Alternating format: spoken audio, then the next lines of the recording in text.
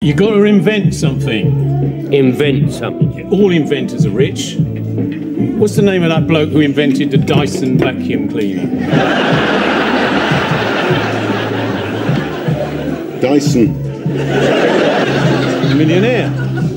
What about that bloke who invented the biro? Bic. Millionaire. So no, Trig, I thought about that, but everything's already been invented, hasn't it? Not everything. Picture this.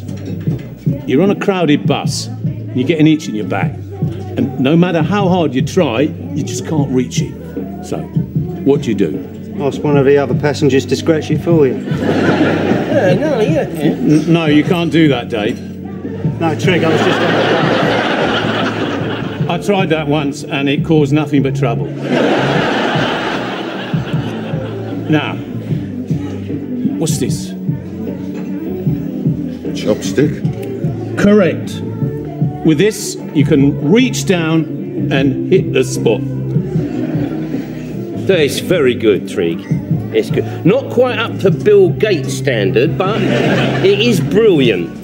I don't want to disappoint you, Trig, and I know the Chinese have always been a very inventive race, but we created something years ago that rather beat them to the punch. We called it the back scratcher. Yeah, but they're big, long things, Dave. You can't carry one of them in your inside pocket. It will stick out. People will look.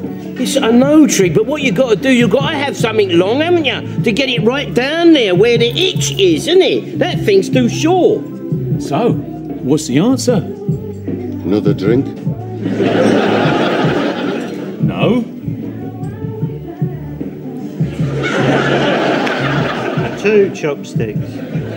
I'm going to fit a little hinge on the end so you can open it out, scratch away, fold it down again, then put it back in your pocket. And you can use it for pointing at things.